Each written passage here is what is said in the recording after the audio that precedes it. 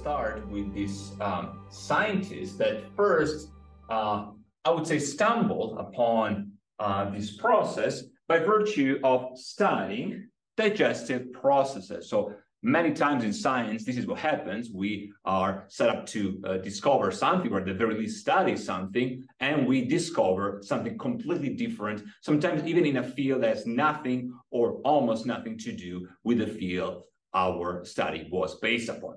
So his name is Ivan Pavlov, or in our letters, Ivan Pavlov. And he is one of the most important scientists that we will discuss this semester. So Ivan Pavlov, as the father of a perspective in psychology called behaviorism, or one of the fathers of what came to be called behaviorism. And this is where we start today. So let's add the description first, and we'll have a little discussion about it. So first concept to keep in mind in this section on learning and conditioning, we will be talking about behaviorism. So as the name implies, behaviorism is a perspective that focuses on behavior, right? So this is something that is connected to the first lecture we had when we were debating what approach to take in psychology. Now, you probably have heard of certain perspectives that take for granted that we are complex beings, and the way to study human behavior is in itself far beyond what empirical sciences can actually demonstrate or investigate. Now, there are other scientists that take a completely different approach, and the approach is predicated upon what type of, I would say, style or school of thought they embrace. Now, behaviorism really means we are studying behavior. Now, by behavior, okay, we should remember the triad that we encountered in week one, the CBT triad, the cognitive behavioral triad, that of course involves behavior, involves cognition, right? Cognition, and involves emotion, right? So this triad, behavior, cognition, and emotion. Now, this is already making a statement according to which we are at the very least made up as human beings of three parts, three processes, perhaps three mechanisms, we'll see. Now, behaviorism tends to view behavior as not necessarily the most important in ontological terms. If you remember, ontology refers to what is, right? Ontology, okay, to the existence itself, the essence, more than existence, onto in Greek.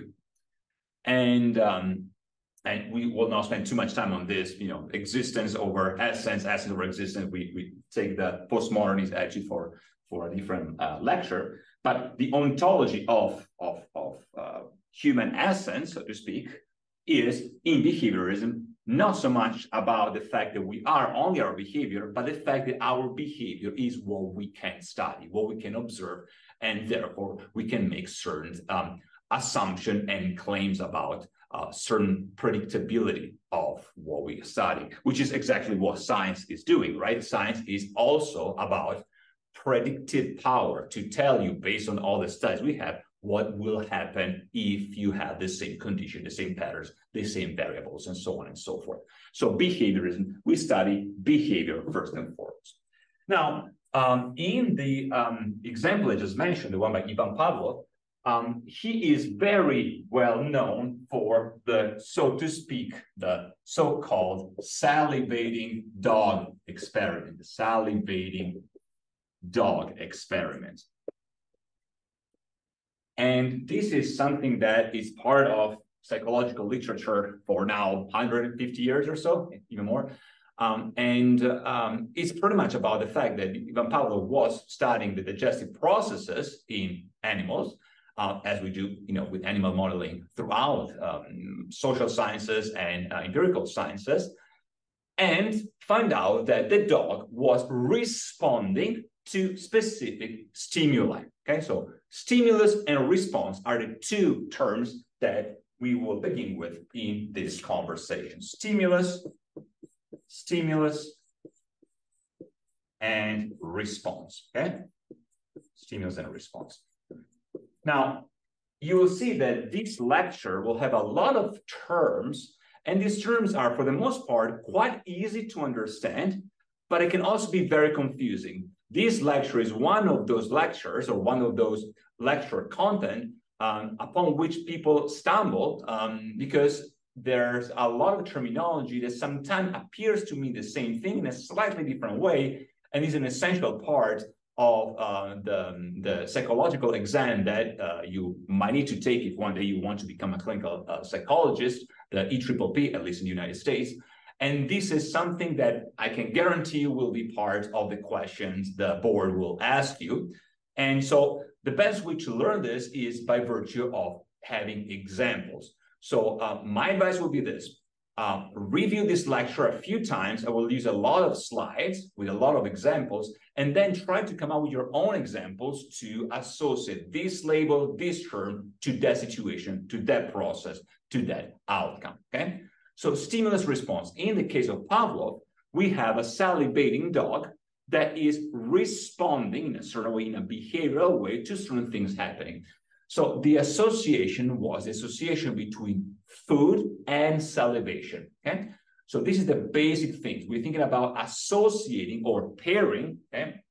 That's a term that we utilize in psychology, pairing two variables, okay? So there's a pair of variables. And if you remember from what we discussed in week 1, this is how we study these behavioral processes, by having certain variables that we observe, and we see whether we can link them some way. And if you remember, we discussed the difference between correlation and causation.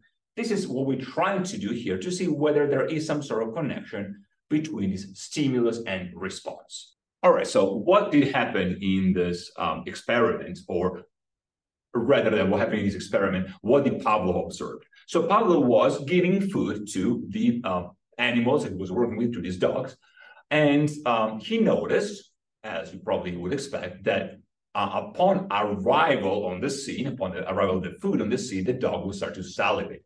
Nothing surprising here, or nothing too surprising, right? Because after all, this is something that we can also encounter as human beings, right? When you're hungry, you will react a certain way. You might start to salivate, you might start to feel a different way if you're hungry, if you're thirsty. So there's some sort of expectation, if nothing else, right?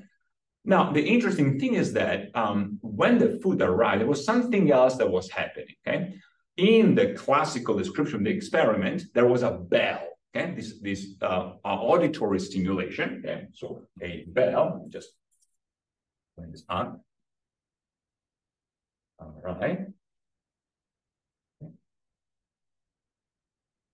So there was a bell again, a bell that we would call neutral stimulus, okay? That happened, for now, let's just think of it, happened at the time of presentation of the food. Whether it was simultaneous or not is something that we'll discuss later on. But for now, let's associate the concept of stimulus, but not only random stimulus, a neutral stimulus to the bell, okay? So why neutral stimulus to the bell? Because you also have the food, okay, which we will call the unconditioned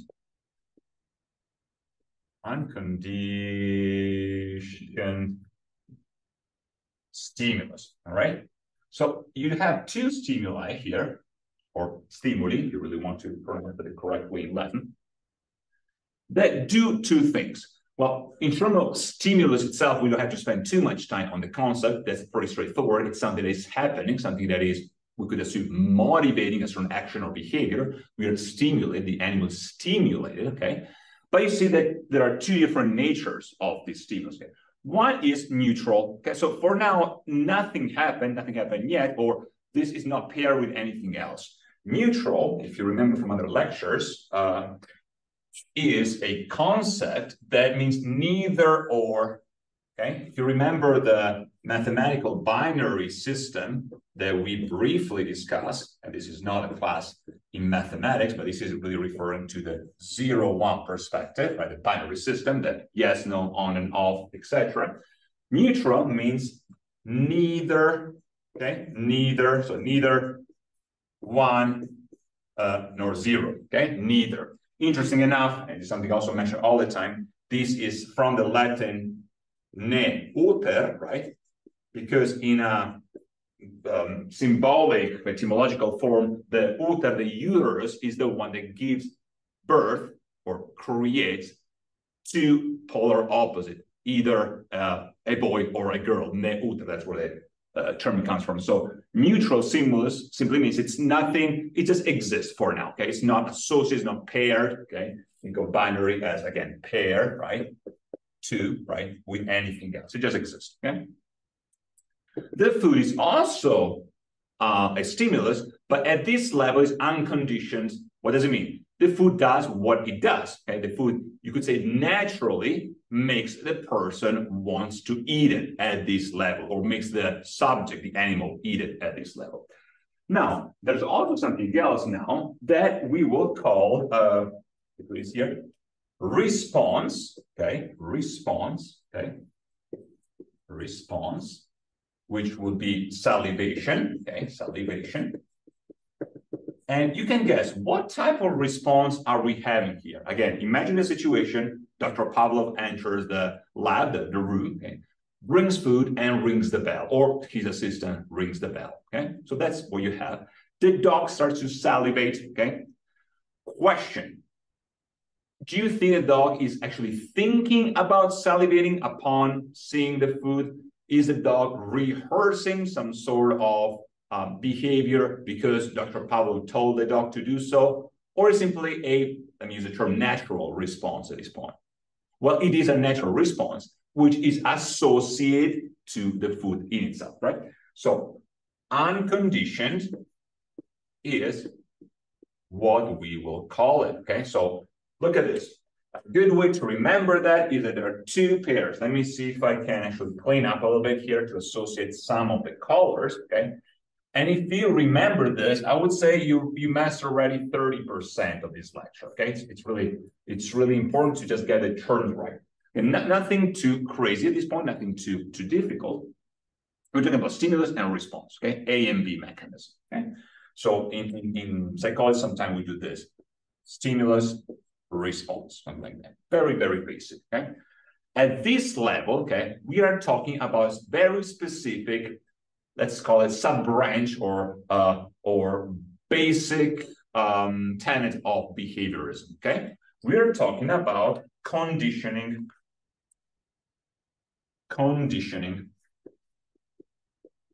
Now, since Pavlov is so important in the field of psychology, this became a classic. So we call this classical conditioning, okay? Classical conditioning. We will see there are other types of conditioning that we will encounter today. So good way to learn this. Where is it now? Let me see. So you have bell, food, and salivation. You have two stimuli, 1 and 2, okay? 1 and 2, and two unconditioned elements, okay? Now, this always reminds me of the pentatonic scale. If you are guitar players, when I was younger and I was playing in heavy metal bands, I had all my shapes on my neck, right? So you practice the pentatonic scale to do kind of some shredding and solos. And so you have certain shapes that always, come in handy if you want to transcribe the scale on different levels on your neck, on your guitar. This is something similar. So you have stimulus, unconditioned, okay? And it's a really good way to look at it. Now, let's review this one more time. The food arrives, okay? And at the same time, for now, the bell is rang. So you have a neutral stimulus that just exists. You have an unconditioned stimulus, which means something is about to happen. We don't know yet. And then you have an unconditioned response. It's just there. All right, so let's use acronyms to better define this. I will use the same colors. So we have blue for NS, okay, neutral stimulus, okay. Then we have black for US, unconditioned stimulus, okay. And then we use the green for UR, unconditioned response, okay. I will use now the red color to link these three in a sequential manner, okay? So very often, this is what you're gonna find in quizzes or in examination in psychology, where you study behaviorism. You have NS, US, UR, okay? And you should remember what this means as long as the question clearly identifies this as part of behaviorism or classical conditioning, okay? So from a neutral stimulus, okay, you associate a phobos, a segue, an unconditioned stimulus, and then what you have is an unconditioned response, okay? Now what's going to happen is that this will be conditioned, okay? So what Pavlov was able to demonstrate, again, not because that was the scope of the research, but because it was observed over and over again, repetition, is that Pavlov was able to remove the food, okay, from the equation, and the dog will start to salivate only by hearing the bell, okay? Or in other words, the bell was enough to make the dog salivate. So what's happening here? What's happening is called conditioning, and the bell is kept, okay? So the stimulus is kept, all right? The response is also kept, okay? The response is also kept. You no longer have the food as an element, okay? So this doesn't follow anymore, okay? And so what's happening here, we delete this, you have a connection straight from the stimulus to the response with a big chain. In both cases, those two become conditioned. So you have a conditioned stimulus,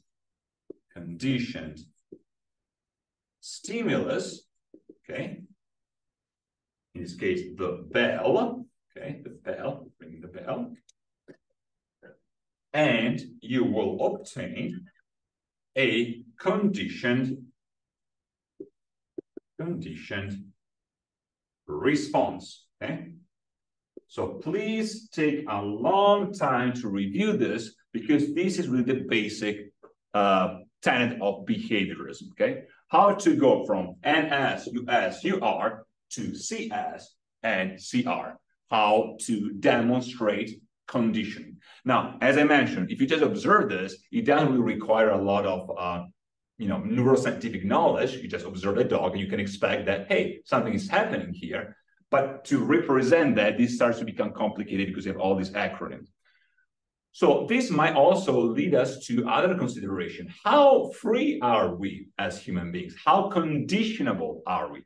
And this is a question that is linked to free will, free want, what type of agency, what type of freedom and liberty we have. And then we'll see what psychology as a science has to tell us in this regard. Second problem, is this all there is? What about other types of connection, also within classical conditioning, also within Pavlovian conditioning? All right, so let's see, first of all, if this is a process that occurs over and over again, or there's any specific situation that we find ourselves in. So let's keep this here for a second. Let's just keep the acronyms here. And this is what we should keep in mind. So at this point, we are observing conditioning, okay? Conditioning is what we observe, conditioning. So the subject, the dog in this case, but let me already state that all of the things that I will be discussing today, for the most part, are applicable to human behavior as well. There are differences, but we will discuss that later. So conditioning from this perspective is something happening as a result of this, okay? So there is a certain type of behavior, in this case salivation, that we can apply to other behavior that is acquired, okay, from the subject. So we will talk about acquisition of a behavior, okay? Acquisition of the behavior. Now, acquisition in this context simply means learning, right? Learning. You learn a new behavior. Now, at this level, this is already fascinating because sometimes we associate negative things to being conditioned to do something. It almost feels like we are being brainwashed or we are victim of propaganda. We discussed propaganda last week. And this is definitely true to some extent, okay? But there is something that occurs. We can also see this as a process whereby we can increase certain skills, okay? We'll see that there is a different types of conditioning, operant conditioning, where this will be relevant if you want to increase or decrease certain behavior. But for now, we have acquisition. So something starts. Now you might wonder, will this start forever? Will this dog always salivate after hearing the bell? And the answer, even just by experience, will be no, okay? Because you could say the dog is not a fool, okay? And so the dog, after a while, will know that there is no longer a food associated or paired with the bell. So you can keep ringing the bell, but the dog will not believe you anymore. Now, whether it's a question of belief or not, we'll discuss this in philosophical terms later on. But for now, we are observing an extinction, okay? There is an extinction, okay? So there is no longer this pairing process whereby you can skip this and go straight to the conditional response. Eventually, this will fade, okay? There will be an extinction, okay? So you go back to stage one. One more thing. Now, there is also a spontaneous recovery from what, in this case, the dog experienced. So you go back to baseline. But the interesting thing is that, let's say you have all these experiments done, let's say last week, and then nothing happens for the next 4 or 5 days, okay? So there is a full extinction, etc. Now you start to do that again, okay? You start to reassociate, repair the bell with the food, okay? And after a while, this will start to reoccur, okay? So the dog will relearn, okay? Or rather rediscover, okay? What has been extinct, okay? And this happens actually much, much faster, which is fascinating because it's the basic of learning anything, right? That's why I always say when you approach a new topic, try to read or try to, in this case, watch the lecture. You might or might not pay too much attention to it, just enjoy it, well, hopefully. And then do it again, go back and watch it a second or a third time, this time trying to pay attention to each part of it, because this will recreate a very similar scenario whereby the learning process will be enhanced, okay? We'll see how that happens. So you have extinction, you have the acquisition process, and then you have faster learning curve after that. So one more thing, what if instead of a bell, Pavlov used a different type of bell? Well, the interesting thing that happens is when we process different things. So let's try to do this together. I will play a little note here, and I will do something.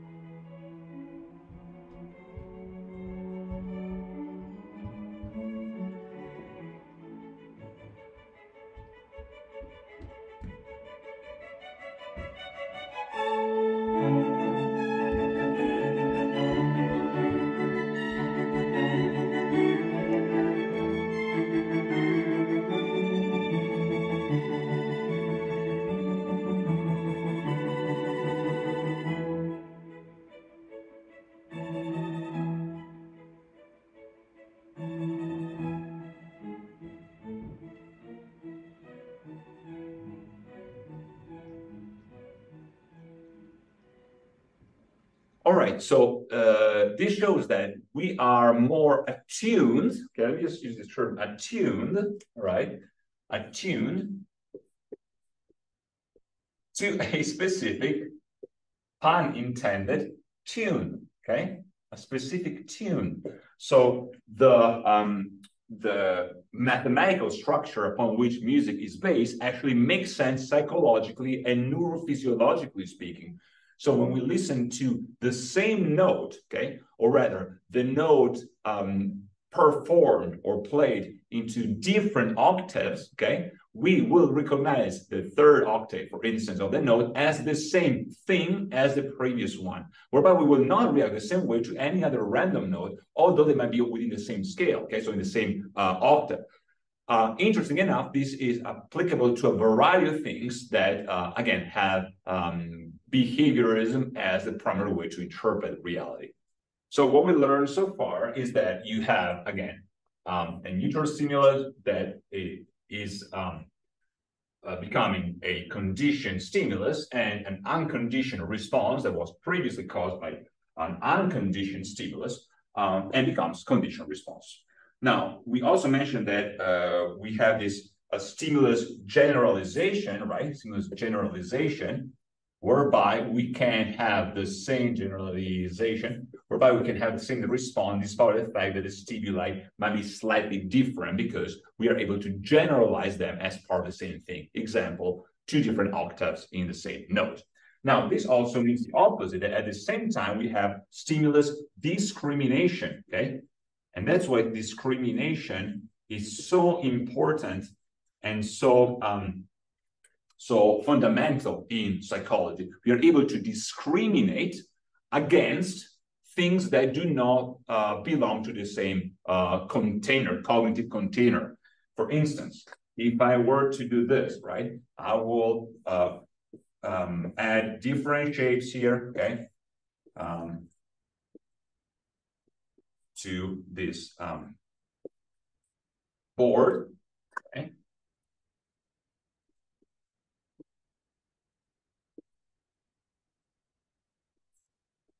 Maybe one more color, right?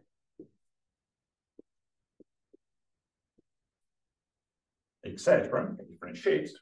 Then, depending on what I am asked to pay attention to, and this can be subconscious or conscious or modulated, we'll see this when we will discuss attentive processes, we will discriminate and generalize depending on what type of question we have been asked. Example, we might be able to recognize shapes only, and the color comes afterwards. So for instance, we are doing this, I'm using the blue color, we only want to identify circles, okay, little balls, little spheres here. So we will do this, we will generalize this, okay, there's one more here, but let's pretend that there's only three. We'll generalize the ball despite or against the fact that colors are different, okay?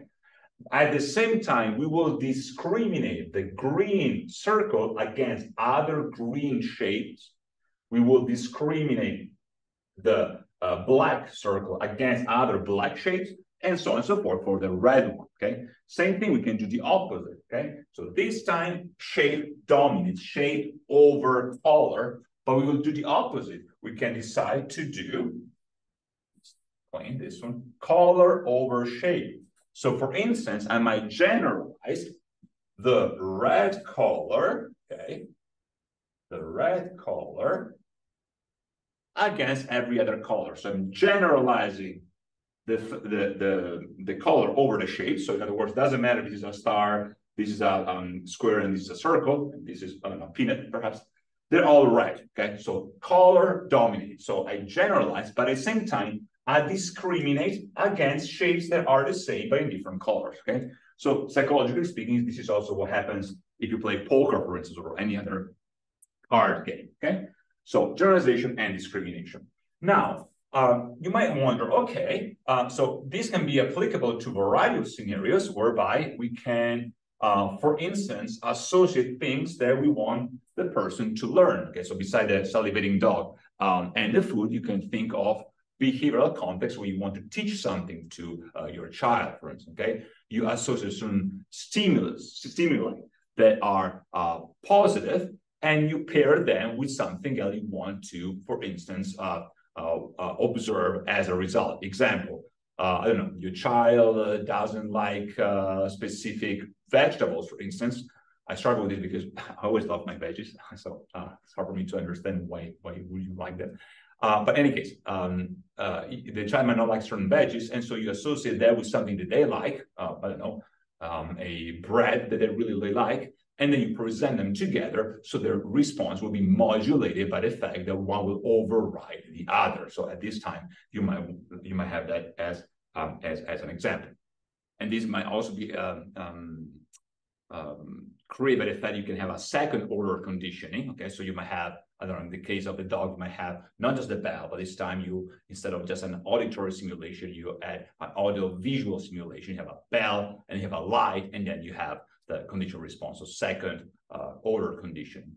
But then you might also wonder, okay, is this only one way?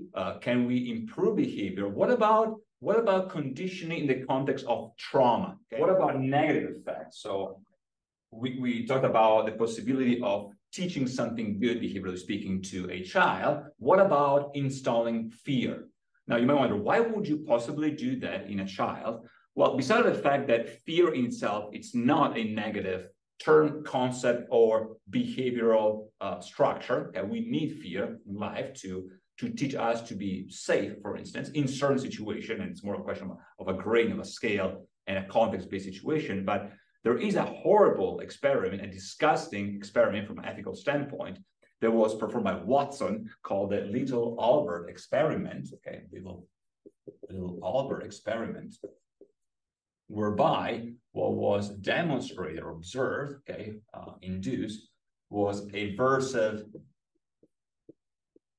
conditioning. Okay, aversive conditioning.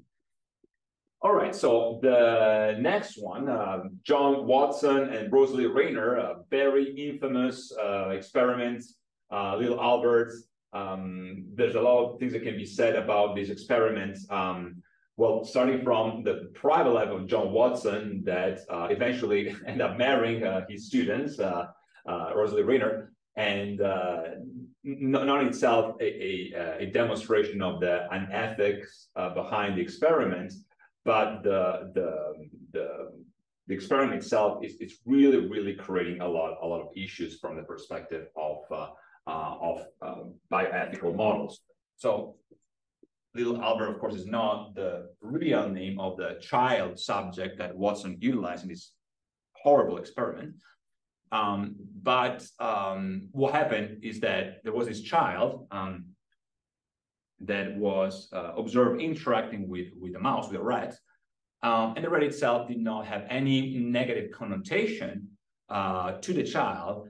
But then the rat itself was paired with a negative, a traumatizing action, the hammer, and those two elements were then paired, and so the child started to experience fear associated with something that previously was not fear-inducing, the rat. Okay, there are different versions of this experiment with the rabbit. The idea is exactly the same. Something that's not scary to begin with, a pet, for instance, can made to become scary by virtue of pairing something within aversive conditioning. So the child can be traumatized as a result of that. And unfortunately, this can happen in a variety of settings, and it's horrible. And I'm very sensitive to this. I'm a father myself, so there are very strong ethical limitations in science, especially within social sciences, and even more within psychology. Hopefully, we learned the lesson, and one would hope so. And yet again, this did not happen 500 years ago. It happened only in the last century. So it's really hard to discuss that. All right, so this is the original footage of the experiment, the Little Albert experiment by Watson, re-edited, of course, for copyright reasons. And so he wanted to show that a normal 9-month-old little infant could be conditioned to have a fear, a phobia of something that the child was not afraid of before this experiment. So you can see that he's presenting here an object like a dog or a monkey or a rabbit, okay? And then eventually a white rat, or a different version of this experiment. You can see right here, here Albert reacts. And he's not overreacting. He seems to engage, he seems to have, a connection, at least not a fearful responses, right? You can see here that, you know, he seems to figure out what the rabbit is doing, and seems to not have any real reason to fear what's going on, okay? And now you see the white rat, and here again, little Albert is kind of figuring out what's going on, just interacting, kind of amazed, maybe surprised, but not fearful, right?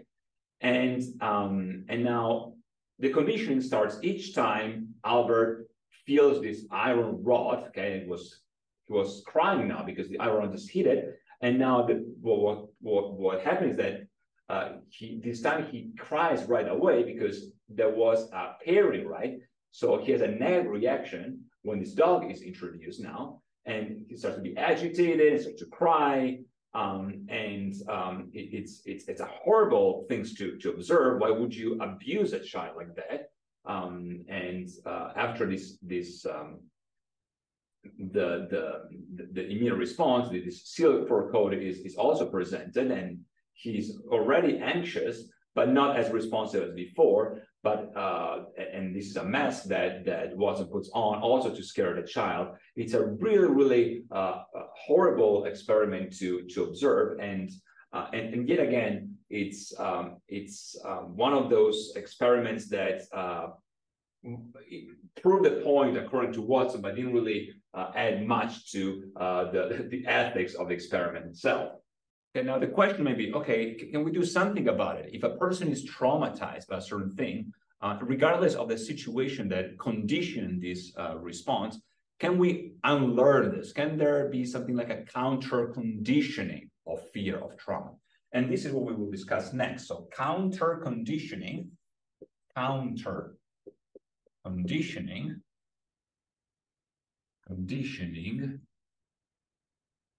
let's call it of fear, because it's one of the primordial emotional responses or emotion. We'll see we will study emotions and universal facial expressions related to emotions in a different lecture. But for now, let's think about counter conditioning. So imagine that there is something positive. I don't know. I think that the textbook uses the usual milk. Okay, thinking about a child here. Okay, let's use the usual milk and cookies. Okay,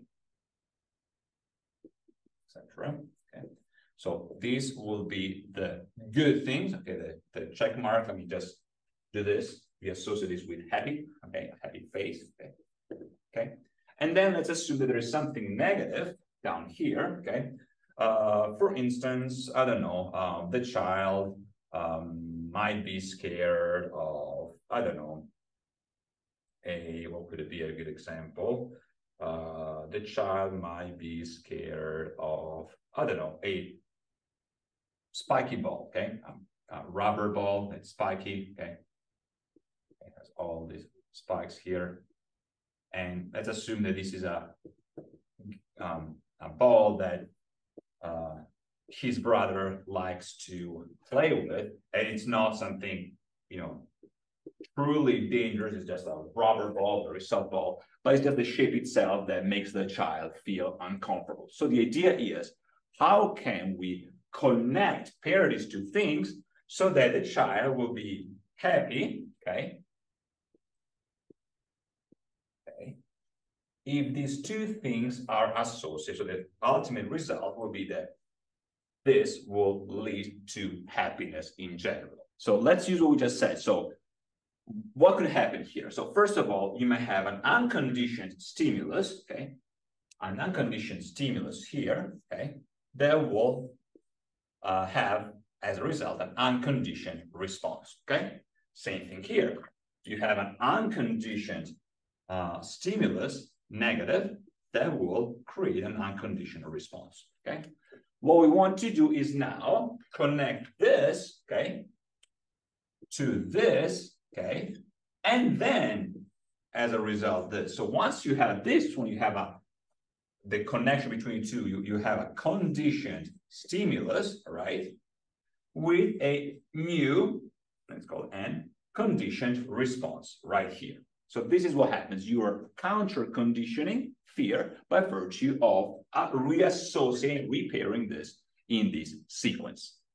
Now, as you can imagine, this has a variety of application. For instance, when we think about placebo and nocebo effect, we discussed this in biomedical sciences, especially when we discuss statistics, biostatistics, and epidemiology, placebo effect versus nocebo effect. If you remember, these two terms mean I shall please, or I will please, and I shan't please, I shall not please. Placebo is what happens, the process that happens when something stimulates a positive response, despite the fact that you don't have a real, quote unquote, stimulus there. Example, you're happy about the presence of a certain thing, despite the fact this thing does not do actually what it's supposed to do. We use this, for instance, when we study placebo effect sugar pills, okay, to study whether a medication works or not. If you get a sugar pill and you feel better afterward, the placebo effect happens. And so you could say that this could be associated with this conditioning element, and the opposite for the nocebo effect. Example, you might be afraid of shots, okay? And you start to associate, to pair the shot to the hospital itself, and you will start to develop this white coat syndrome, which is not a real syndrome, but you start to develop fear of hospital, fear of clinics, fear of doctors as in MDs. And so regardless of the fact that you might or might not get a shot, you start to have this nocebo effect as a result of it. So counter-conditioning of fear is exactly what you do in order to bypass this problem. So at this level, there might be one question. Okay, so are we just victims of propaganda and brainwashing? Is there anything akin to some sort of free will, or we cannot help but responding to something that's been previously conditioned? We cannot help by changing our response. Well, philosophically speaking, this is a lot to discuss, and we'll do this in the next few weeks. But there's always a space, okay, space/time between stimulus and response. Just think about something as simple as count till 10 before you say something to someone that might have triggered you or offended you, okay? Sometimes just putting some space between stimulus and response is enough to reduce the intensity of the response itself. And this is how you demonstrate that scientifically. We know instinctually and philosophically that we need to, so to speak, calm down before we react or overreact. But these experiments clearly indicate how that happens. Now, you might wonder, okay, is there anything as similar to an agency there, whereby the person is not just a subject that's passive towards conditioning, but takes more of an active role? The answer is yes, and it's called operant conditioning. So let's switch gears here a little bit. I always do this when I say switch gears, because as Europeans, I love to drive standard, okay? So that is actually a conditional response. Every time I say switch gear, I imagine this gated shift of my Ferrari and do that. All right, so from classical conditioning to operant conditioning.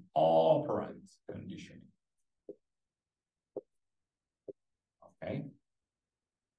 And operant conditioning is the work of many psychologists, but I would like you to remember two names, at least Thorndike, okay? Thorndike, okay, and Skinner, okay, these two, okay? Both instrumental to discuss conditioning, operant conditioning in modern psychological science. So what do we mean by operant conditioning? Well, we'll go from an environment of pretty much stimulus and response, right?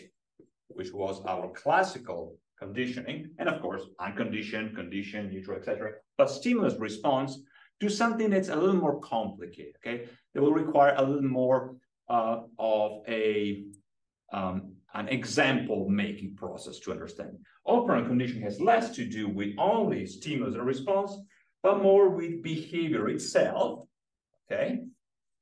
But even more specifically, behavior as plus or minus, okay?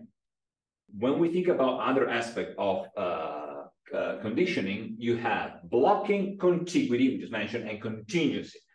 With blocking indicating where novel stimuli are presented in compound with an existing conditioned stimulus, they will not create learning. Okay? Novel stimuli in compound with an existing conditioned stimulus will not create learning. Okay? In continuity instead, you have the conditioned stimulus plus the unconditioned stimulus, which is the representation of connectedness of two stimuli in time and space. And contingency, of course, the predictability of one stimulus from the presence of another one. Now, so this is connected to the property of classical conditioning. So you have blocking, you have extinction, of course, generalization, gradient, discrimination, training, as we will see. You have, for instance, different squares, black, conditioned stimulus, and gray. And then you have second order conditioning, where you associate the bell with another type of stimulus. It can be a black square, it can be a light, and then there's temporal contiguity, which is the basis of classical conditioning. It's a question that we need to ask.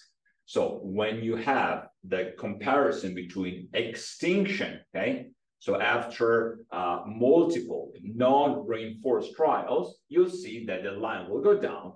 Versus generalization, you'll see there is a peak, okay, peak of percentage of trial in which the conditioned response was made. So you have this peak like a mountain, after which you have this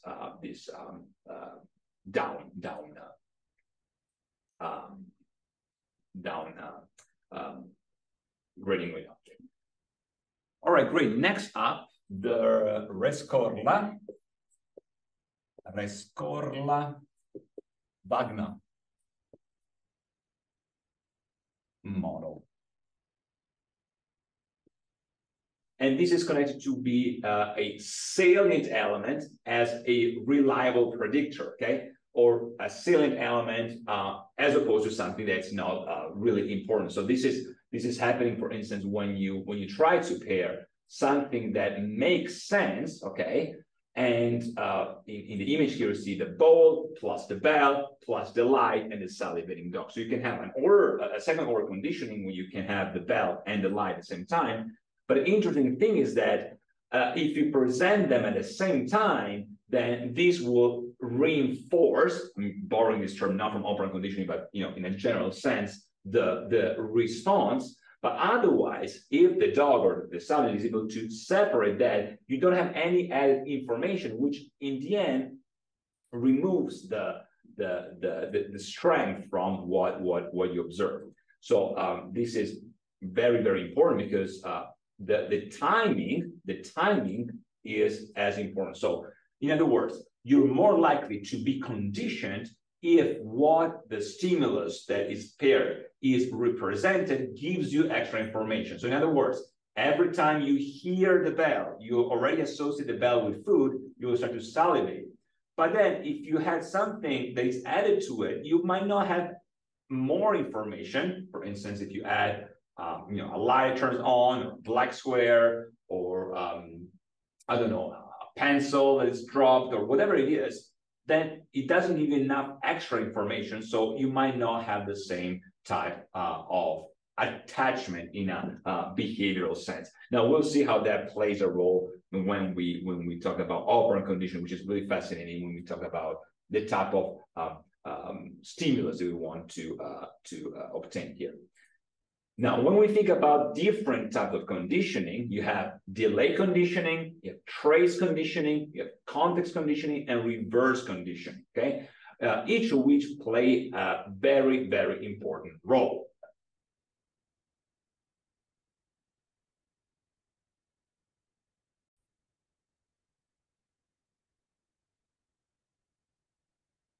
All right, so in this slide, we see different types of conditioning. Again, you have US, unconditioned stimulus, C, conditioned stimulus, and you have A, B, C, and D with different colors, so purple, blue, orange, and yellow. You have delay conditioning, you have trace conditioning, see the separation there, the tone, right? Context conditioning, and then reverse conditioning. And the question is, what's the difference between delay conditioning and trace conditioning within classical conditioning? Well, in delay conditioning, the US, the unconditioned stimulus immediately follows or co-terminates with a conditioned stimulus. Whereas in trace conditioning, the conditioned stimulus and the unconditioned stimulus are separated in time by a trace, which is this trace interval. All right. So another questions that we could ask in science is why does this matter? Why trace and delay conditioning are important? Well, we cannot spend too much time in this context. This is just an intro to classical conditioning, but the hippocampus seems to play a very important role, as you can imagine, because the hippocampus is always connected to what? To memory, right?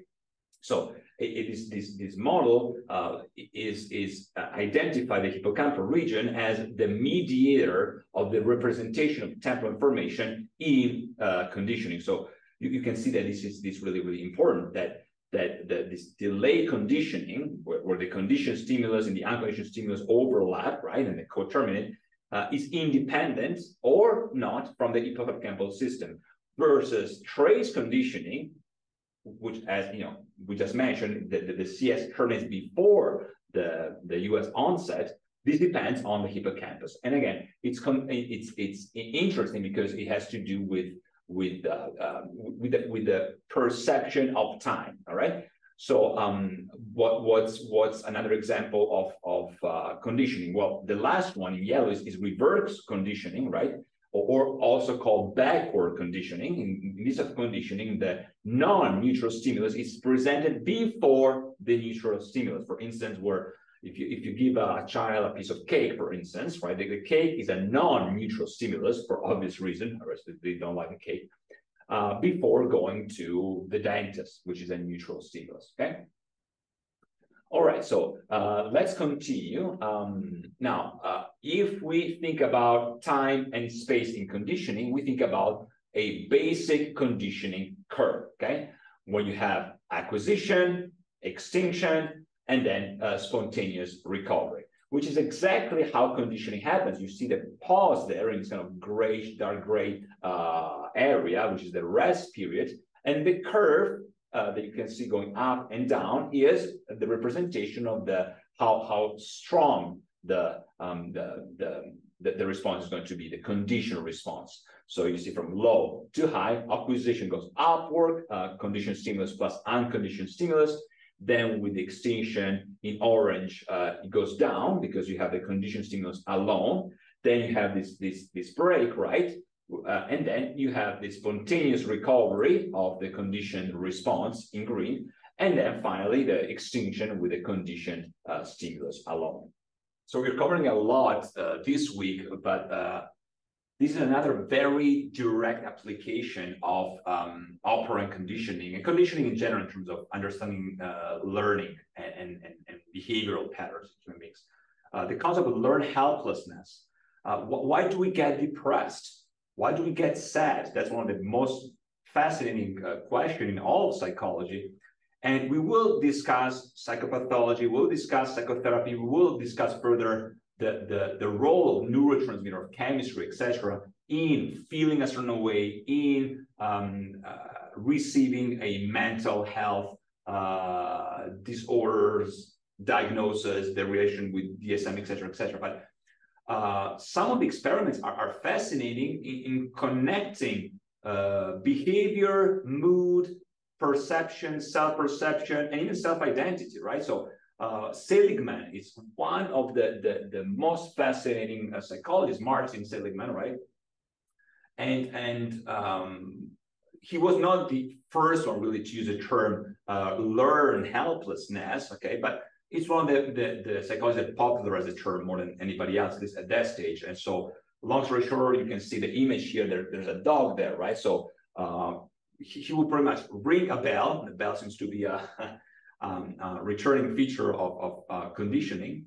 And he would give a light shock to a dog. Again, we're not here to discuss the ethics of the experiments and the horrible outcomes for the subject involved, but the point is that after a number of times of ring the bell, giving this shock to the dog actually reacted to the shock even before it happened. Okay, so as soon as the bell was rang, that the dog stopped being, I would say himself. He reacted as though he was already being shocked. The idea is that the more you do this, the more you start to think that whatever you're doing, nothing can be done, right?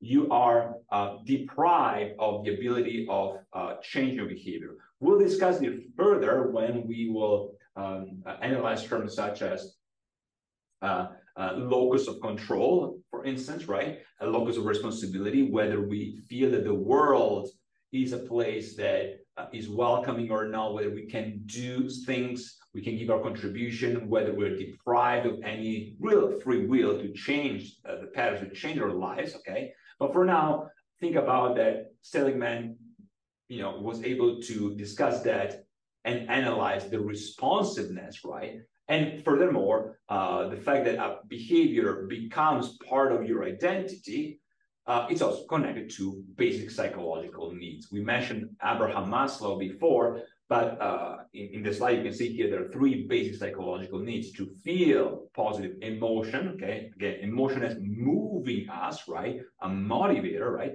To engage in activities that will give life meaning and purpose, and then to have a positive relationship with others. The other experiments, the other series of experiments that I cited here in this slide is the one by Garcia and Curley, right? And every time you hear these two names, you should think of taste aversion, right? So taste aversion is an acquired response, an acquired reaction to the smell or taste, okay, that the subject is exposed to before getting sick, right? So selective association effects. Rats made nauseous following exposure to novel taste or audiovisual compound stimulus acquire a much stronger aversion to this taste stimulus than the audiovisual component. Think of this: if you've been paired, you've been showing flowers and you expect something bad, you feel nauseated, or if you've shown, a viper or poisonous snake, the snake by definition seems to already being a predictor of something bad is happening, right? So, and this is also related to the connection between smell and taste, which we'll discuss further. Now, few more things about behavioral patterns, okay? You have chaining, shaping, and instinctive drift. Chaining defines the fact that complex behavior are built on discrete, previously mastered steps, okay? So you connect multiple behavior, multiple steps, okay? You press, back at this, press, back at this. So you chain behavior, see a sequence of behavior, right? Shaping is successive approximation to the desired behavior, right? So you want to teach the child how to perform a test, you do this in successive approximation, getting closer and closer to the behavior that you desire, right? So it's one of the common aspects of pedagogical aspects from conditioning. But then the interesting thing is that you don't always have conditioning working all the time, okay? So this really contradicts the studies that we previously identified, especially the horrible study and the interpretation by Watson, okay? So the fact that we do have an inner nature, right? We have an instinctive drift, and it's also connected to the fact that our nature determines our reaction. It's not just that we are a blank slate that are forced to react to things that the experimenters will tell us to do, okay? So it's pretty much the tendency, the instincts, you could say, of reverting back to the previous behavior, right? So the fact that it doesn't matter how much we're conditioned, eventually we'll go back, right? So for instance, a classical example with pigs or even raccoons. Raccoons were taught to deposit wooden tokens in a container, right? And they were given food as of course as a positive reinforcement, as a reward, right? But then eventually the raccoons they began to associate the tokens with food and treated them as they would food in the wild. So it kind of missed the conditioning point here. All right. Then other two psychology would like you to remember, Edward Tolman and Charles Honzik, and latent learning, cognitive maths, and the fact that we can learn even without immediate reinforcement. So it's something that is very, very important, because besides talking about the process itself, it's also time frame based, context based, right? So I don't know, let's assume that I don't know, you're just going about your day, and you always drive through the same road, right? And then you notice, I don't know, an old shop on your left side, right? You don't think of much, you just notice that. But then you drive your motorcycle, you know, down the same avenue, right?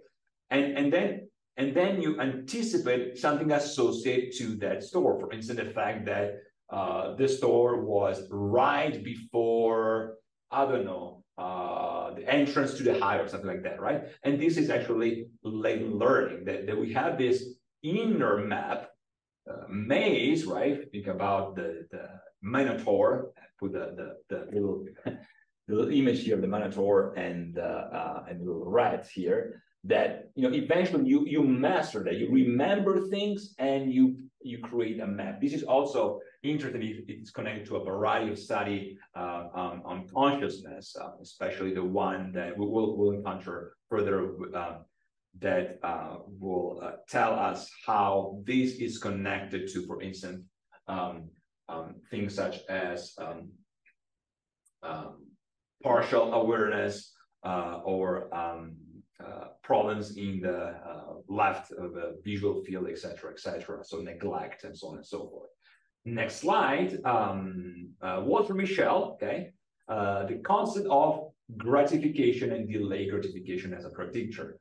In this marshmallow test, pretty straightforward. Walter Mischel was one of the experimenters that he's originally Austrian, but you know, worked in the US for many years. And in these marshmallow tests, the children were asked to have these two options. Either they could have one marshmallow right away, or if they could wait for the observer, the researcher, the assistant, to come back and it would resist the temptation of eating the marshmallow. They could get two marshmallows after a certain amount of time. I think it was 15 minutes. And some children just shove the marshmallow in their mouth. Some children were able to wait for this bigger prize.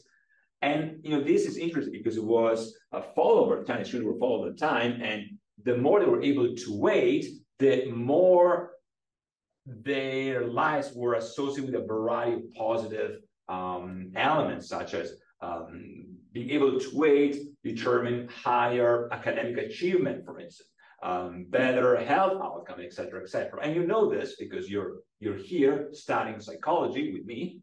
Not because you're studying with me, but you're studying in general. So you're able to delay gratification. For instance, you decide to watch this video rather than watch, you know, I don't know, funny fail videos or horrible day compilations on YouTube. So you delayed fun things to watch in order to achieve a bigger goal, right? Now, I hope that this will be a progressive a progressive benefit overall. It's not just chaining, right? But what we said earlier, like the fact that you have shaping, so success approximation to the desired behavior. So eventually you will be so in love with psychology that this will become your reward. But this explains why a lot of people can postpone a smaller level of happiness in order to achieve a much bigger one. This has a variety of theological, T-H-E-O-L, etc., implication, as well as teleological, T-E-L-E-O, etc., implications, because you can create not just a map of what's going on right away, as in the latent learning cognitive map, but you can predict the future, right? You can understand that sacrifice, making something sacred, is for a higher good, okay, and will ultimately determine a different outcome in life and life choices. Okay, now let's talk about the pre-map principle. Premack principle. All right, so the Dave Premack principle, Dave Premack is the author, it's also called the relativity theory reinforcements of operant conditioning, which is pretty straightforward. For MHLL, a more desirable behavior, more desirable activity, which is connected to high probability, can be utilized to reinforce a less desirable one or a low probability. So high probability reinforce a low probability. So the fact that something that you like can be used to do something that you don't like. For instance, if you pick up your toys in your room as a child, I will give you the chance to go out and play with your friends, okay? If you study for the quiz today, then tomorrow we're going to watch a movie or something like that, right? Now, this is tricky because it's not always true, okay, that a more desirable behavior can be utilized to reinforce a less desirable one, because the issue is that, I mean, it does work, but that's the problem. Sometimes it works too well. So for instance, let's see, the problem is, for instance, with schools, when you use this to motivate a child, you know, in one of the issues that, in my estimation, is affecting a lot of the US school system compared to other areas in the world is that you give a lot of praise to children, for instance, in the form of, I don't know, tokens or little stars, etc., to motivate their behavior. But then the risk is that they might do something that they already like, and then once they do that, expecting a reward, they'll start doing that just because of the reward. Example, children might like to draw something, okay, and you want to praise them, and then you give them, I don't know, a star every time they draw. The risk is that at first they might be motivated, but then they will not like drawing for the sake of drawing. They'll only do that in order to get the star, and that's really a complicated thing. So it's the in medio est virtus, the Romans, the Latins, the ancient Italians would just say the virtue is in the middle. All right. Another study I want you to remember. I want you to remember the name of Albert Bandura. Albert Bandura. All right. And the Bobodol experiment. Bobodol experiments.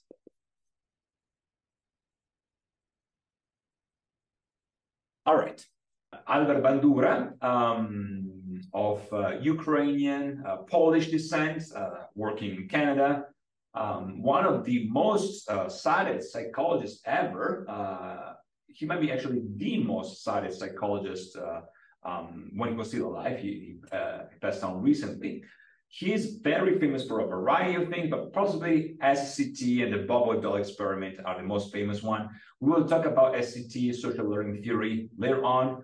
But the Bobodol experiment is one of the most important ones that has to do with modeling, aggressive versus non-aggressive behavior, interpretation and judgment, reinforcement and punishment. The idea is that we are vicarious learners, okay? So we can model our behavior based on what we are shown. And in this picture here, you can see the child using a hammer to hit this Bobodol, this kind of bouncing doll, because the behavior was observing an adult doing the same thing. So for instance, if you see that a lot of bad things happen out there, okay, and these things are simply neither rewarded, but you just observe, neither rewarded nor punished, but you see them, you might copy them, but you might be more likely to copy them if these things are viewed and rewarded as positive. Okay, so for instance, you see someone else punching this dog, and you might start doing the same thing, or between having a choice,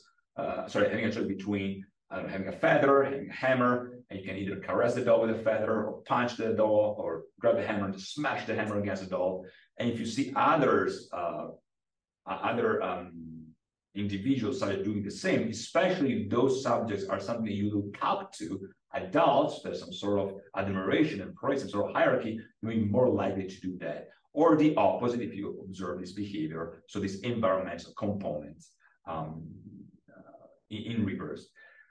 There's a lot of application to this. One of the applications is thinking about things such as, are violent movies, violent video games more likely to promote this behavior? Will violent video games make us more aggressive, or will they allow us to vent and let go of steam? We'll discuss that in a future lecture. But the Bobbledell experiments and the social learning theories, this vicarious learning and modeling is very, very important.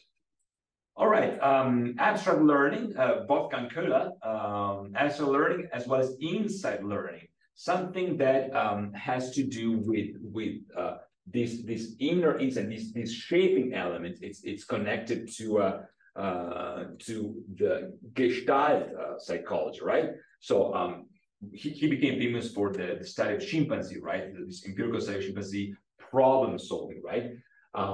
It really changes a lot of the previous expectations, so to speak, of problem solving, right? So it's connected with Gestalt as the shaping, this forming psychology, Gestalt psychology in German, okay?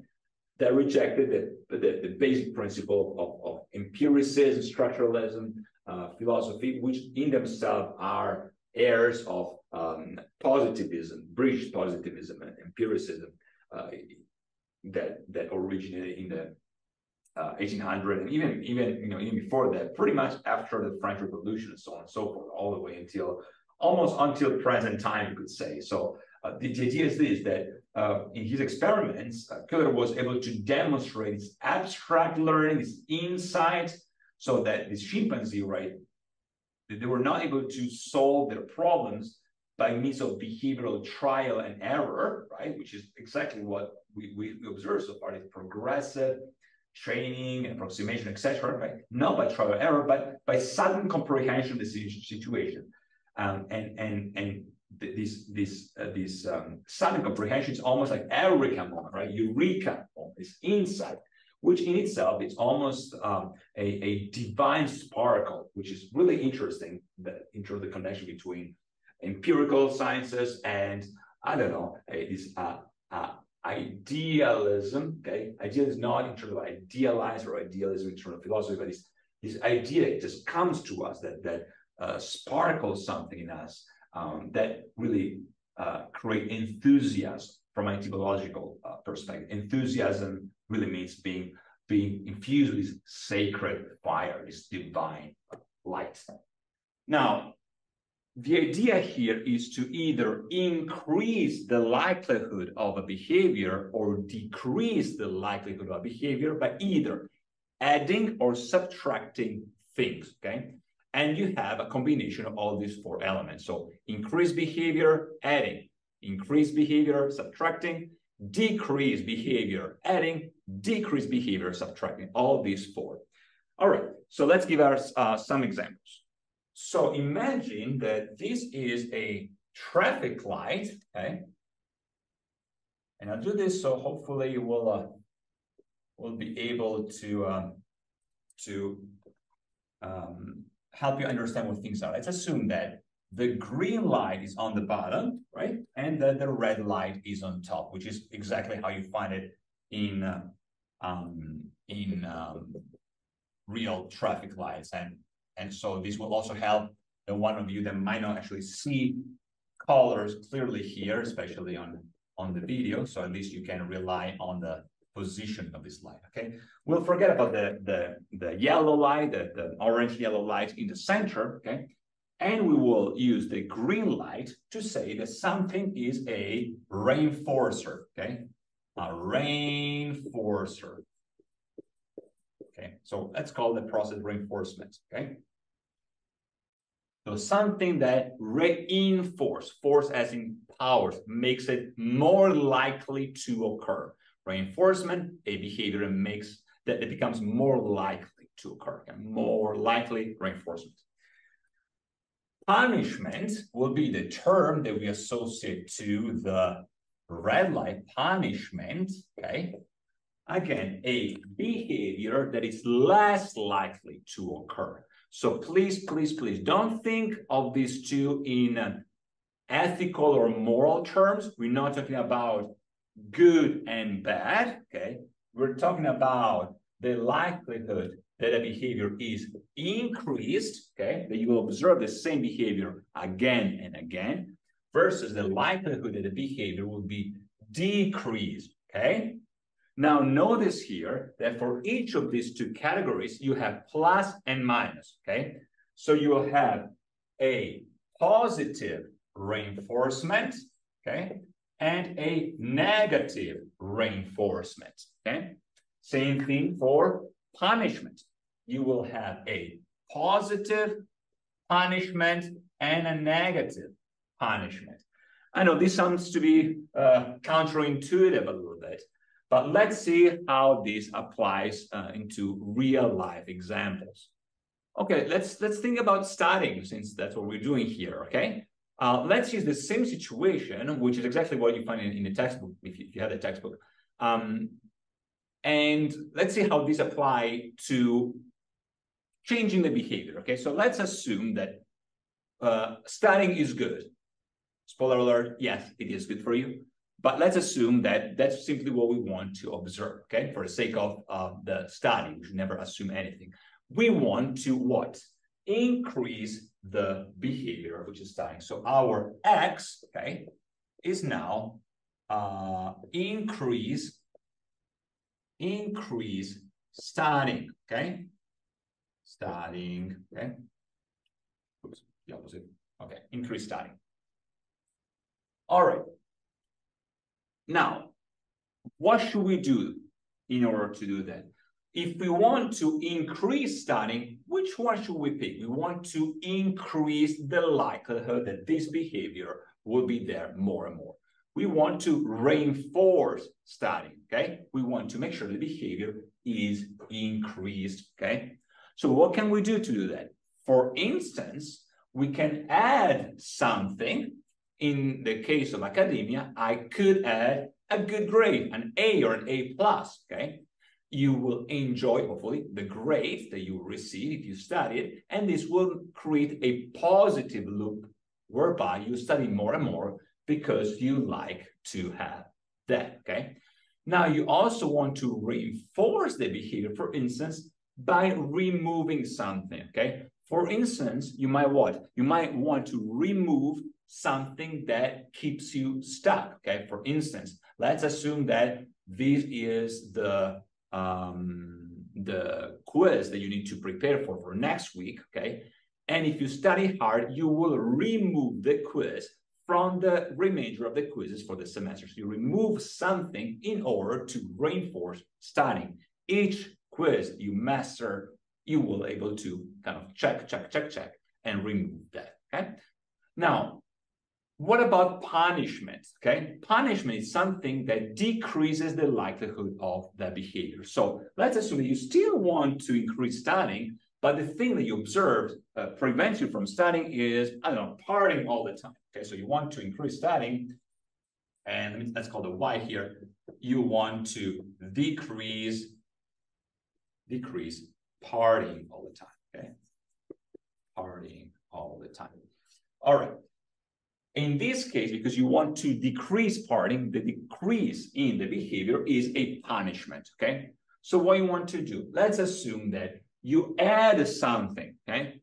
If you party all the time, okay, you add some element that will make you feel less good about yourself. Now, I'm going to give you a very bad example here. Don't do this, okay? It's very unethical. You add some sense of, I don't know, being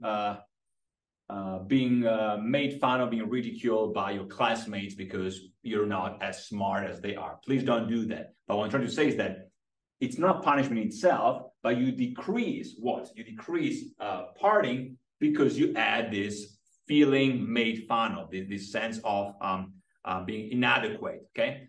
So you add that, and you will have as an end result that you decrease partying, which will eventually leave more room for studying. Or you can remove something, okay, so that will force you to decrease partying as well. For instance, you might remove, I don't know, the music that you like at the party, okay? So now they only play hip-hop, for instance, and you don't like hip-hop. You should like hip-hop. I'm just kidding. But you don't like that, so you remove something that was previously a stimulation to go party, and now the result is that you decrease partying, making more room for that. So these are a lot of examples. To be fair, I'm associating two different things here, okay? You could also make the more straightforward example with punishment and reinforcement. For instance, in the first case, this is exactly how you find in textbook. The negative reinforcement will be nagging, okay? So you reinforce studying by removing nagging. Please study, please study, please study. Hey, I got an A. All right, I don't have to nag you anymore, so remove the nagging in order to achieve the same thing. For instance, in terms of spending time with friends, in the punishment element, if you still want to increase studying, so you remove this for a second. Let's remove this and just focus on increasing studying. You can say, if you study more, you will spend more time with your friends because you already did your job right, so to speak, versus being ridiculed a friend would be if they make fun of you for studying and choosing that instead of partying. So these are just a few examples. All right, great. So let's continue here because we're only talking about reinforcers and punishers here, punishments and reinforcements. And of course, the primary and secondary, as we have seen, but time, schedule, ratio also play a significant role. Okay, so this is another thing to keep in mind that when we study operant conditioning, it's not enough to think about a behavior as one thing only, even if it's more than one, even if you have secondary reinforcement, okay? We should also think about it in terms of scheduling and ratio, okay? So what is the, let's use this term, rhythm, schedule, and ratio of conditioning, okay? Now, let's think of this from the perspective of gambling, okay? Now, with gambling, the issue is that you don't always know what to expect, okay? So in the example that we have seen, there are specific things that are regular in terms of the expectation, okay? So the expectation is pretty straightforward, okay? So you know that every time you do something, something happens, okay? And some of the things that we want to remember is the difference between, for instance, I don't know, every time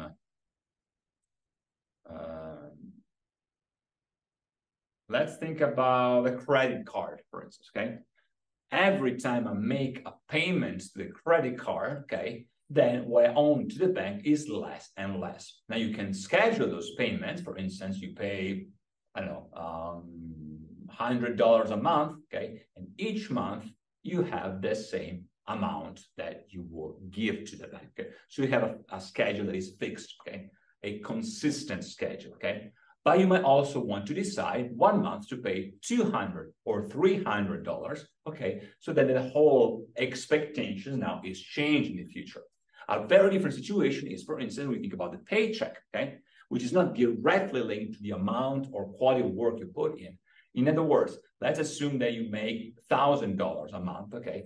Does not matter if you were more or less than month, you might be able to change the quantity itself if the job position will allow you to do some extra hours, for instance, or some volunteer added activities or job associated training, something of that sort. But otherwise, beside the amount itself, you might not be able to change when you're going to be paid, every 2 weeks or once a month, for instance. So you can work more and more and more, and yet your expectation is still constructed upon a very specific time frame, okay?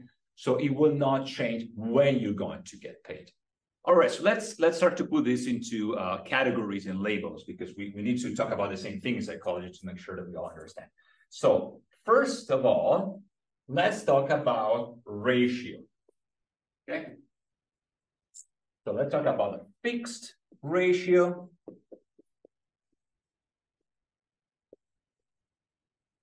and a variable ratio, okay? Variable ratio, okay? Okay, so let's think about it. What would be a fixed ratio, okay? A fixed ratio would be a vending machine, okay? This is a vending machine, okay? Vending machine, okay? Where the expectation is straightforward, okay? A variable ratio will be a slot machine, okay? Slot machine. Where you might press and press and press and press, and sometimes you might get something, sometimes you might get more or less, sometimes you won't get anything. So as it implies, it's completely variable. All right, so we're talking about ratio. In the first case, you put something in and you get something out. Straightforward, fixed ratio, okay? That's how vending machines work. In the second situation, you put something in, and that can be, you know, depending what type of gambling you engage in, hopefully none, whether you do something, you press a lever, whatever it is, there is a variable ratio because you don't know exactly what to expect, okay? Now, there's something else that we want to add beside the ratio, and this would be the interval, okay? Interval, okay? Right? And even in this case, you have a fixed interval and a variable interval, okay? So think of the fixed interval, for instance, what we just discussed, your paycheck, okay?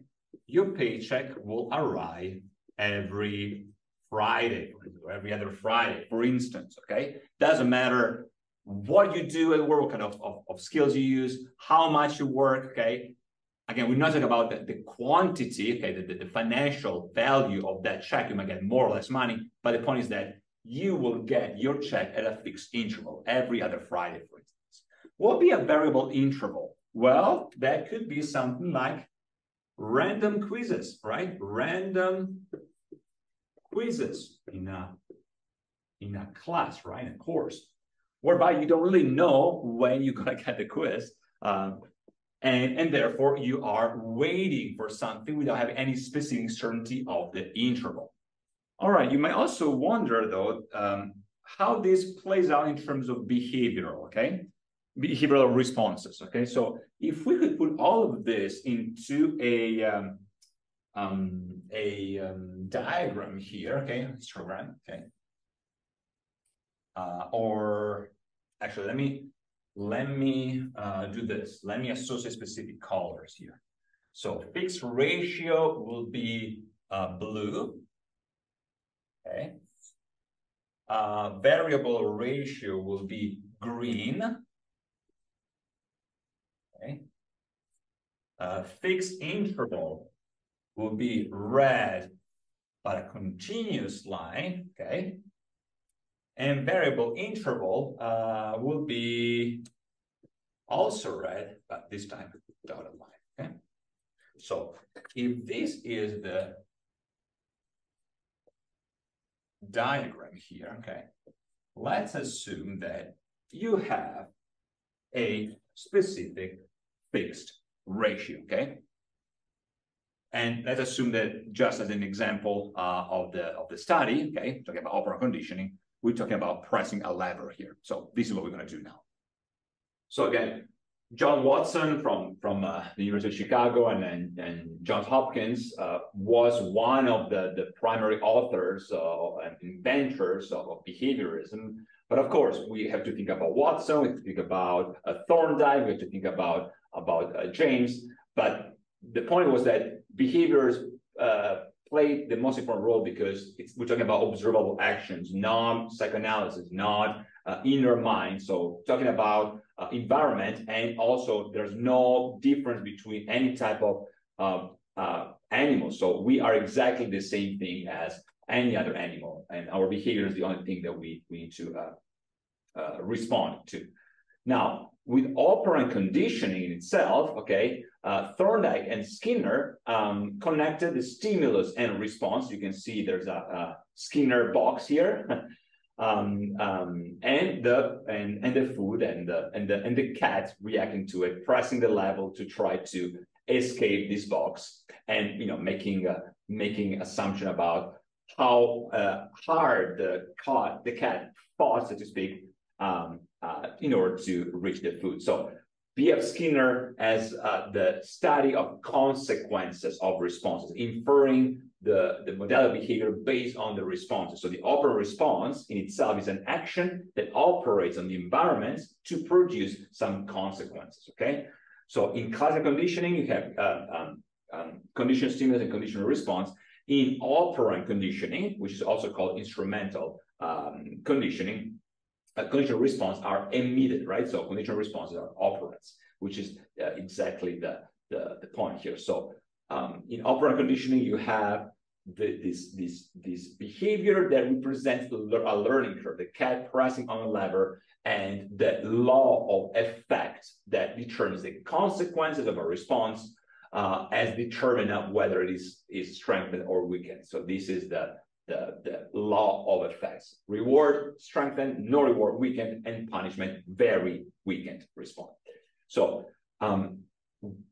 this is one of the most important things in operant conditioning. And you have primary reinforcers and secondary reinforcers. Think of primary reinforcers as, I don't know, the pyramid of need by Abraham Maslow. We'll talk about Maslow in weeks, I believe, 10 and 11.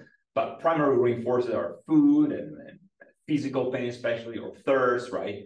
And then secondary reinforcers, anything that is connected to it. So, for instance, money doesn't quench your thirst. Money does not make you less hungry, but you could use money to buy food, right? So it's a connected attention. Then, any type of more emotional identity-based reinforcer, such as attention or praise, etc., admiration. Okay. All right. So what is this representing here in practice? So you have this box, right, that allowed Skinner to observe this behavior over time, right? And so what is in the box? You have this cat, or it can be a rat, this operant box, and there's a section where you can put food in the box, and you can have a mouse or cats or rats that is hungry, of course. And as you can see, this cat is pretty hungry here, kind of black metal cat. And in the experimentation, of course, you want to keep the animal hungry so that they're always motivated to learn, to get to the food, right? So you see how important it is to connect operant conditioning to learning and motivation, okay? And the opposite, be demotivated, being depressed, learn helplessness, and so on and so forth. So you have a food dispenser, and the animal can eat when the animal performs a specific behavior, like a lever, for instance. Every time the cat presses on the lever, or the mouse or the rat presses on the lever, then the food will be dropped in the box, and he'll get the reward, right? Or in the case of pigeons, there are discs that pigeon can peck at, and we'll see. That's the behavior you observe, right? So and then the box was connected to a device that pretty much would monitor. So every time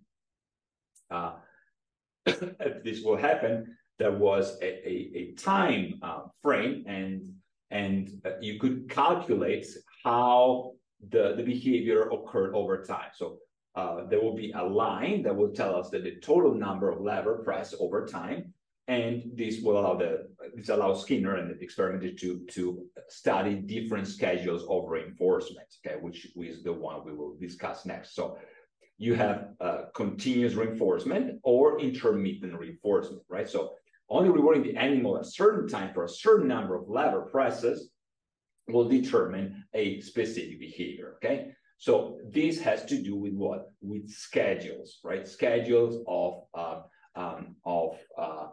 reinforcement. And this is one of the essential elements of operant conditioning, which will determine really how we can have a predictive power in understanding the behavior of animals. So you might have, as you can see in the slide, you have fixed ratio, right? That represents a connection between one food pellet, one drop of food, each time you press lever. So you can have 5 lever presses, or it could be 10 or 1, but this is a reinforcement that when one lever press gets one food pellet every time. So it's a direct connection, right? If I do this 3 times, I'll get it 3 times, right? If I press the lever 3 times, I'll get a food pellet for the pigeon, or I get my reward. So this is really important to understand in terms of fixed ratio. Now, then you have the variable ratio. In blue, you have the fixed interval, and in yellow, you have the variable interval. So you notice the differences in the curve here of responding, right? So fixed ratio, as I mentioned before, could be something like a vending machine, right? The variable ratio could be, more unpredictable. So in the example that I give earlier, you sometimes you press 5 times and you get food. Sometimes you press 15, you get food. So it's always changing. It's unpredictable, and it has to do more like a slot machine, for instance, right? So you don't know what's going to happen, right? Then you have a fixed interval, right? So here is in blue in this slide here. And that's also very interesting because you have some set amount of time that is fixed, and you can get a certain amount of food or of reward during that specific interval, right? I mentioned the paycheck, right? And so we went from a fixed ratio to variable ratio. Now the first interval is the fixed interval. Now the very last one, okay, is the variable interval, okay?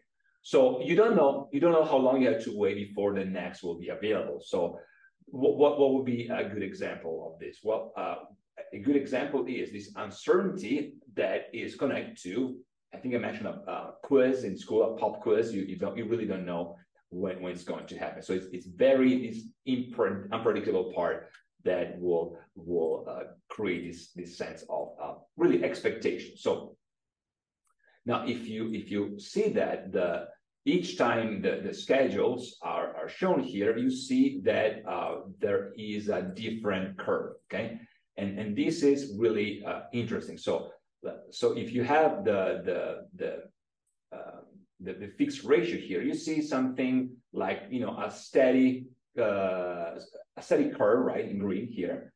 And then if you have a variable ratio, slightly steeper, right? The fixed interval has this kind of downward curve, and then the variable interval is the yellow one. So how you get this diagram here? Well, of course, because the Skinner box was attached to this time measurement system. So you have time in minutes, and then the cumulative number of responses, and there was a pen attached to it. So each time the lever was pressed by the animal, the pen clicks up, and so it's really adding up over time the total numbers of pressing the lever, the number of behavior. So each schedule would tell us something more. So with a fixed ratio, every certain number of lever presses, you'll get a food pellet, right?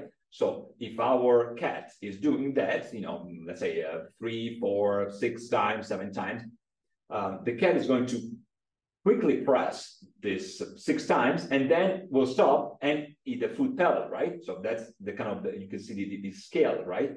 So he's going to press it 6 more times, 7 more times, whatever it is, eats the food pellet, and then he'll press it again. So there's a line that each time you see this kind of climbing thing, right? With this little stop and up and up and up. You get 6 behaviors, 7 behaviors in a row, then a food pellet, 7, and so on and so on. Now, this is the fixed ratio. If you see the variable ratio, which is very, very interesting here, the variable ratio in red, now what's happening here?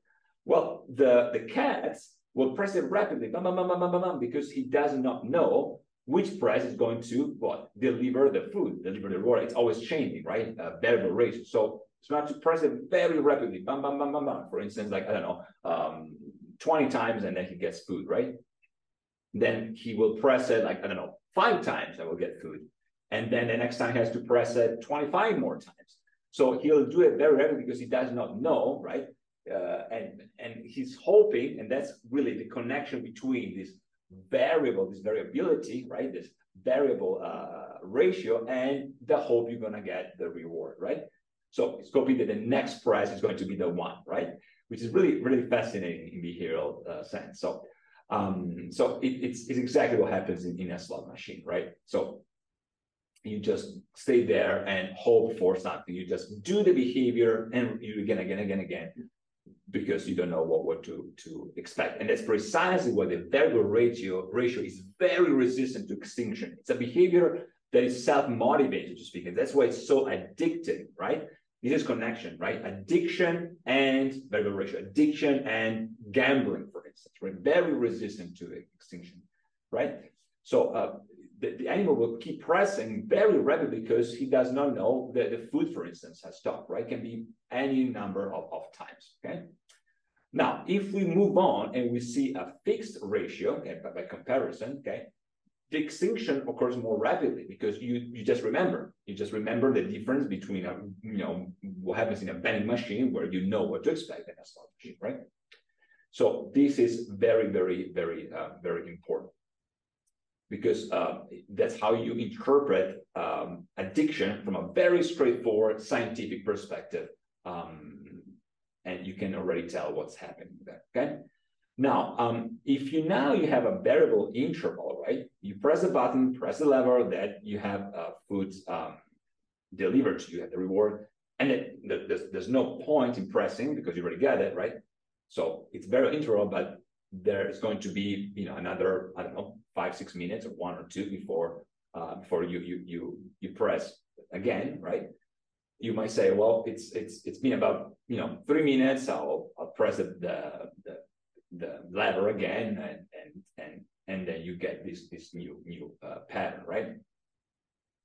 So you have rest periods that are followed by a rapid increase in behavior, followed again by a rest, followed by a rapid increase, etc., right? Think of starting, right? So if you have a fixed time between intervals as opposed to a variable time interval, right? So once you're done, right? Think of the paycheck as well, right? And you observe the same patterns, right? So, but if you don't know when the test is coming, you can have 2 tests in a row, you can have 3 tests 2 weeks apart. You're not going to be able to cram every night. What you're probably going to do is to have this more balanced, this slow, steady response, right? Because you don't know what happens in a variable interval, right? So in terms of what the animal is doing, if you were the animal, you would press the level every once in a while to just check, right? Can I get it? Maybe yes, maybe no, maybe can wait a little bit, try again. So it's a slow and steady rate of behavior, right? Which is again associated with this variable interval schedule, right? Which you can see in yellow. So which pretty much has to do with the reward at random, right? So this is really, really interesting here, right? Because it's the animals are not really, didn't have to do anything, right? They just drop food into a cage at random times, unpredictable.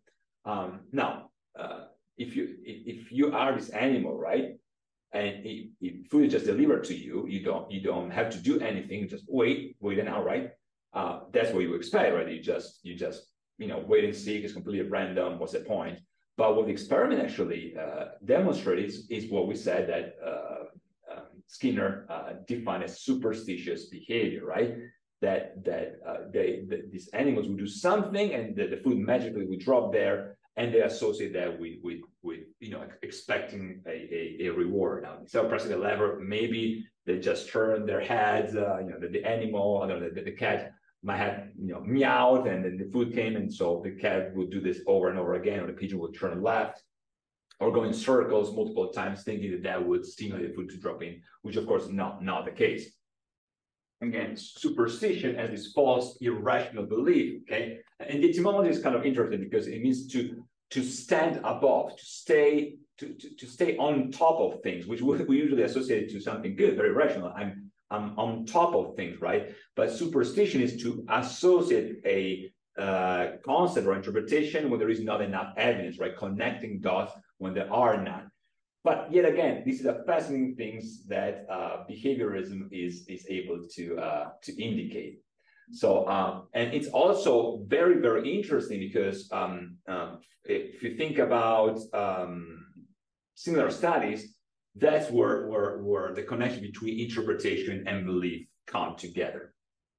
Now, the interesting thing is that Skinner defined this as superstitious behavior, but he was completely wrong, not because the term itself is not accurate, but because if you really think about it, this actually assumes something that is in itself reinforcing. Now, if you really think about that from a moral and ethical standpoint, if you want to increase the likelihood of a specific behavior, assuming specific behavior is universally correct and good and just and true, okay, then which thing among all these possible scheduling ratio and intervals that we just discussed would you pick? Well, you would pick the most random of them all because it will increase your behavior, will increase everything about it. And that's the point. Think of what happens in, for instance, prayer. You never know what's going to happen, okay? And the false assumption is that what's the point of doing that? Because I don't have any certainty. It's completely anti-scientific, not just ascientific. But I will not obtain anything. Well, you know, the science clearly demonstrated, you know, using all these examples and many, many others that we'll encounter in the next few weeks, that if you want to increase that behavior, randomness is the best option. Randomness as not knowing expectation. And that's precisely why I link that to, for instance, thinking about transcendental elements such as an afterlife or prayer or what happens to us or what I'm going to be in 5 years from now, or how can we predict our future? The fact that we don't know and we experience things randomly, okay, is actually what will increase what we are meant to be in the first place. So yes, superstitious for sure, but in the correct etymological sense. All right, so that concludes our week 4 for Intro to Psychology. Thank you very much. We covered a lot of subjects today. Please feel free to let me know if you have any questions or comments. Otherwise, you can also see the other materials in the module, and you can also comment below if you so choose. But otherwise, I will see you all next week.